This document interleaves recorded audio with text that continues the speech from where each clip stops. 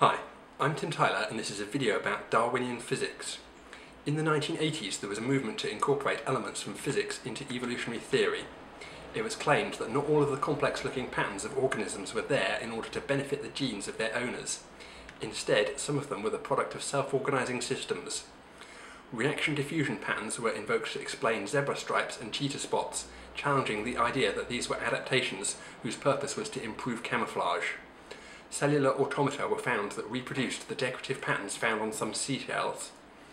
The branching tree-like pattern that is found everywhere in biology was likened to dendritic frost patterns, electrical discharges, and propagating cracks. The search was on for the new rules that governed these self-organizing systems. Now we have found many of these rules. A big and important one has turned out to be Darwinian evolution via natural selection.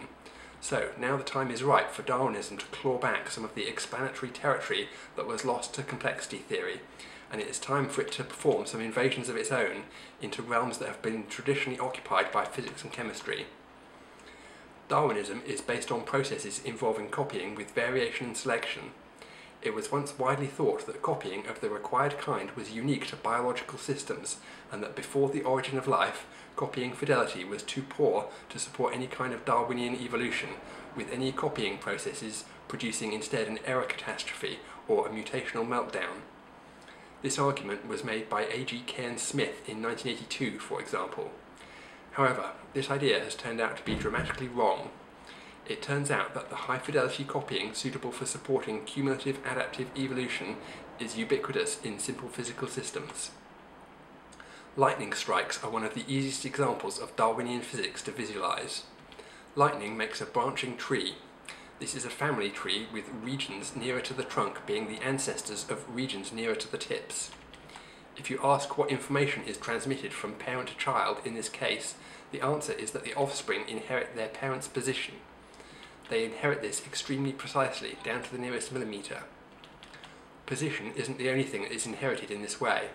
Other attributes, such as velocity and chemical composition, are inherited too, although this inheritance is often less precise.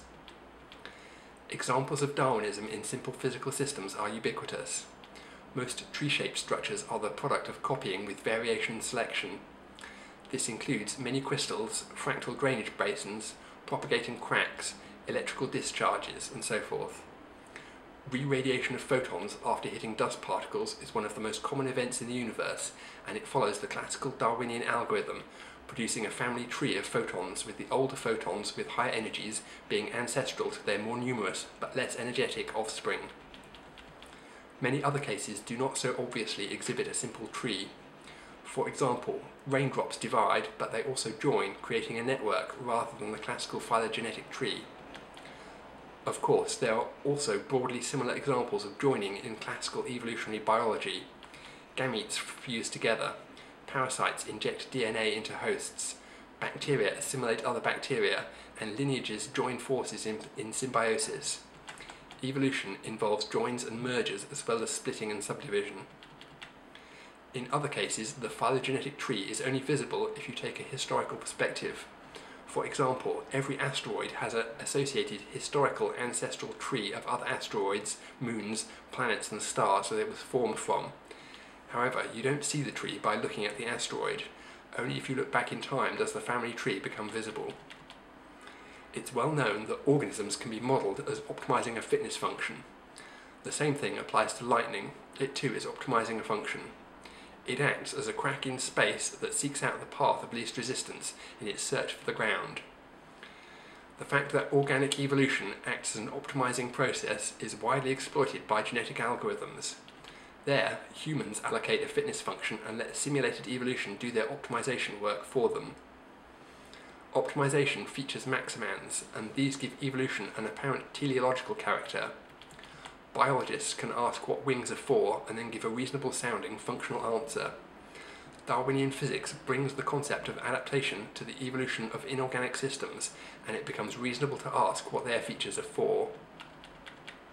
Ultimately, both living systems and lightning strikes and other inorganic phenomena can be modelled by the same optimization framework using the same maximand by treating them all as maximizing entropy. Entropy maximization is a formalization of optimization processes from within physics which some physicists are already familiar with. Some might ask what the advantages are of taking a Darwinian perspective over one based on entropy maximisation. This is a complex question which risks going beyond the scope of this video, but briefly, entropy maximisation and Darwinian evolution are largely equivalent ideas which make most of the same predictions, since nature's maximand is closely correlated with entropy production. These are mostly two different ways of looking at the same phenomenon.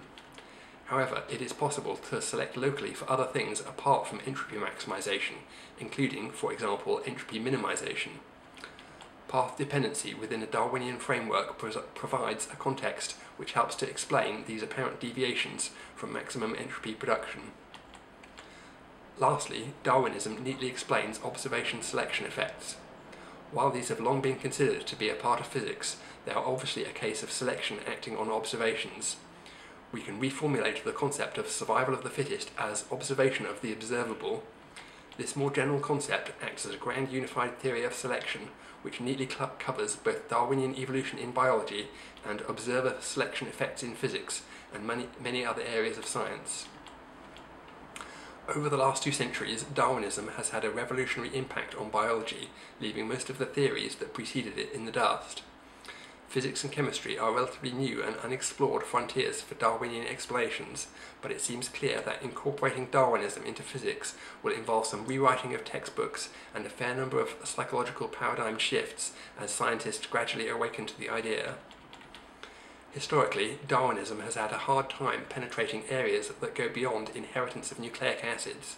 For example, cultural evolution is still a topic mired in confusion and controversy, even 150 years after Darwin wrote. However, physicists are supposed to be more intelligent people. Hopefully, they will prove to be more open to Darwin's ideas than many social scientists have been, and less inclined to treat the Darwin enthusiasts as hostile invaders. Enjoy.